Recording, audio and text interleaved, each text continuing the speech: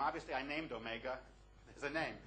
But also, you can express it via Diophantine equations using results of Matyashevitz, and I happen to use results of Matyashevitz and Jones on Hilbert's 10th problem. And it turns out that you can express, I did it in 87, the nth bit of omega can be expressed as the question of whether a particular exponential Diophantine equation with a parameter has a finite or infinite number of whole number solutions. You can construct an exponential Diophantine equation, which just means there are variables, unknowns in the exponent. And there's a parameter, and it has lots of unknowns, but there's one unknown which is a parameter. You fix its value. So you fix its value to 1, 2, 3, 4, 5, and then for each particular value of the parameter, you ask, is the number of whole number solutions of this exponential Diophantine equation finite or infinite?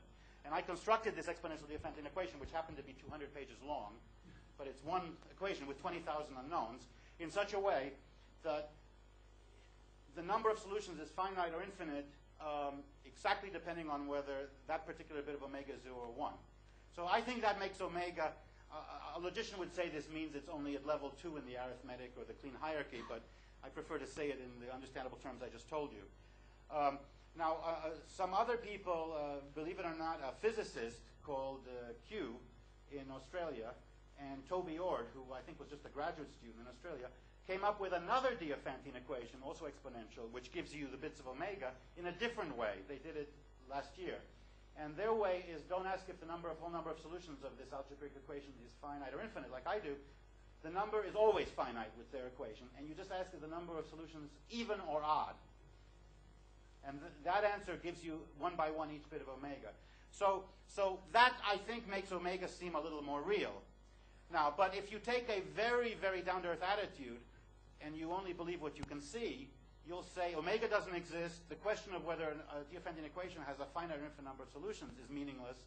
You know, if you have a completely finitistic attitude, you know, then there is no limits to mathematical reasoning because there's no halting problem, for example. Turing's halting problem is only because you put no limit on the time.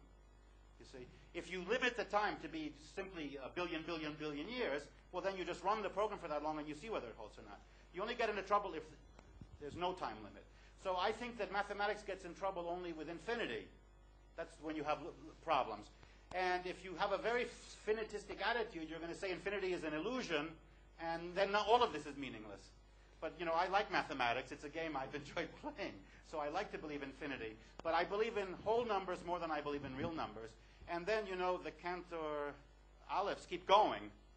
And if you keep adding axioms of higher infinity, you know, these crazy large cardinal axioms, it starts to get more and more theological. So very quickly, I think a lot of us start losing faith. So I'm not...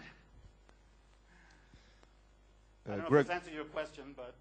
Gregory, I have a question that has been put to you yes. From Peter, by Peter from fccn.pt. Where's that? No, sorry. It's Peter. So, Peter, do you believe that real numbers should be forgotten in mathematics also?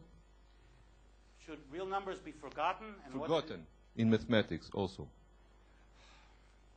You know, I don't want to ruin anybody's fun. If you are doing lovely mathematics with real numbers, please go ahead.